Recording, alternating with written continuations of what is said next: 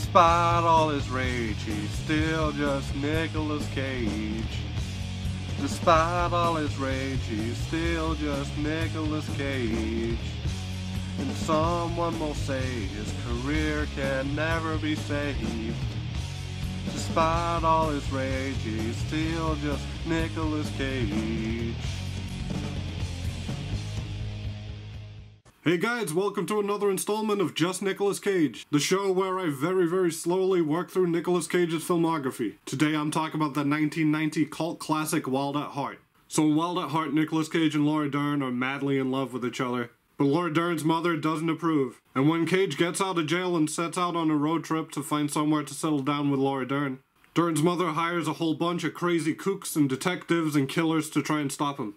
So ever since I started this whole Nicolas Cage review thing, I've been looking forward to this movie in particular. Primarily because I just wanted to see what a collaboration between Nicolas Cage and David Lynch would look like. Cage's most interesting performances usually come from when he works with a really good director. Like the Coen brothers, Werner Herzog and Spike Jonze. And also I just really like David Lynch. Like Nicolas Cage, he's just a fascinating character of a person, and he seems like a really hard worker too, who loves his craft. And I've liked the handful of films I've seen of David Lynch's to a varying degree. Currently I've only seen Blue Velvet, Lost Highway, Inland Empire, and Straight Story. And also that weird thing on Netflix with the monkey, whatever the hell that is. Inland Empire in particular is a movie that had a profound effect on me. I wouldn't even call it a movie I necessarily enjoyed or liked, but it was such a unique experience, and it made me question what a film even is. So Wild at Heart is a lot closer to Blue Velvet than it is to Inland Empire or Lost Highway or something like that. It's less experimental than those movies, and it tells a more cohesive, straightforward story.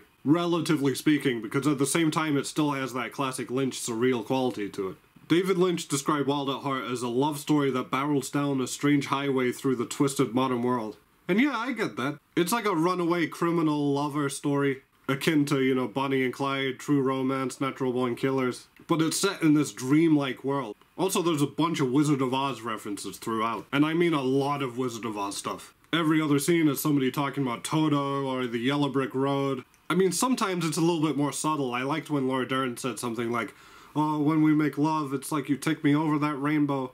But then there's parts where they literally show Diane Ladd's character dressed as the Wicked Witch riding a broom. So if I'm trying to figure out why all this Wizard of Oz stuff is in there, I feel like Dern's mother obviously represents the witch. This evil figure who's preventing Dorothy, who in this movie is Laura Dern, from getting where she truly belongs with Nicolas Cage. Although there is a part where Nicolas Cage sees a vision of Glinda the Good Witch who tells him what to do. So maybe Nicolas Cage is Dorothy, I don't know. And all that whimsical Wizard of Oz fairy tale stuff is mashed together with this dark, disturbing, gratuitous David Lynch stuff. So on to my man Nicolas Cage as Sailor Ripley, and he is great in this. When the movie started, I thought, oh, he's got a southern accent. But as it went along, I was like, no, that's an Elvis accent. He talks like, oh, thank you very much. And the good side is I knew your daddy, and I thought Clyde was a good old guy. You knew my daddy? Yes, I did. He even talks about, like, banana sandwiches and sings multiple Elvis songs in this movie, too. It's always a rare treat when Nicolas Cage, like, bursts into song or dance in a movie. And this movie delivers tenfold on that. Nicolas Cage busts out some, like, karate chop dance moves, which I've never seen before outside of maybe Mac from Always Sunny in Philadelphia. And the whole movie, like, teases and builds on the promise that Nicolas Cage might sing Love Me Tender by Elvis. And man, does it deliver on that promise in a fantastic end credit sequence. I found an interview with Nicolas Cage from 2005 where he was talking about his experience working on this film. And he said, "It was David Lynch that made it clear to me, if you're not having fun, then the audience isn't going to have fun either." And you can definitely tell Nicolas Cage is having a blast here. And that quote, I think, is important for the shape of things to come, where, like, even in the worst films, you can tell Cage is having a blast. Cage's character, Sailor Ripley, fits that cool bad boy archetype that he's played a few times so far. But in movies like Valley Girl and Peggy Sue Got Married, you watch it and go like, okay, I guess that's meant to be a bad boy within the 80s context of this movie, but eh. But this is one of the legit coolest characters he's ever played. He has the sweet snakeskin jacket, which he multiple times describes as being symbolic of his individuality. I ever tell you that this here jacket represents a symbol of my individuality and my belief in personal freedom? About 50,000 times. Which is very funny to me, because David Lynch is somebody who famously doesn't like explaining what his movies mean. It seems to me that that's what that recurrent visual motif is about. And I know you hate saying what things mean in your films, but am I right in thinking that that's at least in the right area? No. And the fact that he has this line where a character heavy-handedly explains the symbolism really does feel like a direct reference to how corny something like that can be. Because also, like, who talks like that? This is what this symbolizes. Unless you're doing one of these reviews. Laura Dern is also a big part of this movie. And for a long time, I wasn't a big fan of Laura Dern, to be honest. I used to find her annoying in movies, and I made fun of the weird face she made when she cried in Blue Velvet. By the way, she makes a very similar face in this, too. But after watching her in Inland Empire, I saw her in a different light. I distinctly remember saying to my friend while I was watching it that, like, she is almost the female Nicolas Cage. The way her performances can be so raw and experimental. And she's great in this. She's pretty sexy in it, and she's the heart of the movie, really. Because Cage and Dern do have legit really good chemistry. There's an undeniable magnetism, and you root for them as a couple. It's also a very sexual movie. Every other scene is the two of them about to bang or banging or just finishing banging. Maybe there is a little bit too much sex in this film. It gets a little bit gratuitous. There's a couple of things with sexual assault in Laura Dern's character and abortions and stuff. Personally, I kinda could have done without that. Diane Ladd, who is Laura Dern's mother in real life and in the movie, is essentially the villain of the film. And she's one of the few parts of this film that didn't fully work for me. I mean, Diane Ladd commits to the insanity of the role as much as everybody else. And she was actually nominated for an Oscar for this movie, which is very crazy if you've seen her in this film. It's just that her parts were a little bit cringe at times. Her trying to seduce Cage, and another part where she's like rubbing lipstick all over herself. And also her motivations for wanting to kill Nicolas Cage didn't even really make sense once you find out all the twists and the revelations at the end. So in typical David Lynch fashion, this movie is packed with these crazy cartoonish side characters. There's a great part where Laura Dern and Nicolas Cage are just sitting at a bar and some guy comes and sits next to him. And he just starts quacking and talking about pigeons. Pigeons spread diseases and mess up the place. You see that?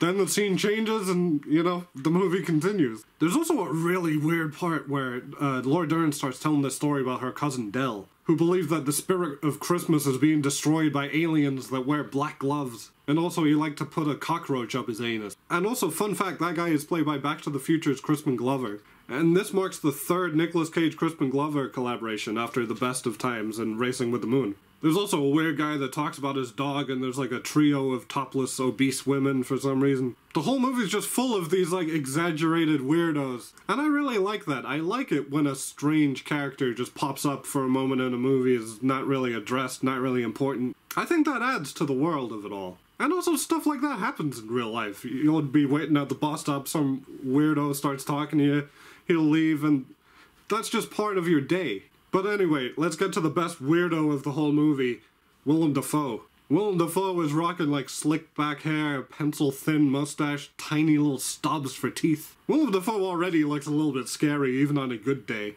But here he's terrifying, and his character's a real piece of shit. Willem Dafoe's played a lot of villains in his time, but this is one of the best. It's a very memorable performance, and it's one of the highlights of the whole film. And without spoiling it, the way he exits the film is very cool too. So overall, Wild at Heart is weird and wild and wacky, and I really, really liked it. I think it was that right level of Lynch surrealism to me. Stuff like Lost Highway and Inland Empire is just a little bit too abstract, I think. But Wild at Heart was that good level between like cartoonish and kind of grounded. Told a fairly easy to follow story, but was weird enough to keep you interested. Also, yeah, you've got a kick-ass Nicolas Cage performance. Turns out Lynch and Nicolas Cage do make for a great combo. I do hesitate to say I highly recommend it, because it's certainly not for everybody. I can see some people finding it too uncomfortable and too messy and just obnoxious, but I thought it was rad. If I'm rating the Nicolas Cage movies I've reviewed so far, I'd probably put it as like his second best, right under Raising Arizona. And by the way, those two movies would make a great double feature. I mean, Sailor Ripley is basically High McDonough, but with an Elvis voice. And Wild at Heart is just a trashier and sleazier Raising Arizona, really.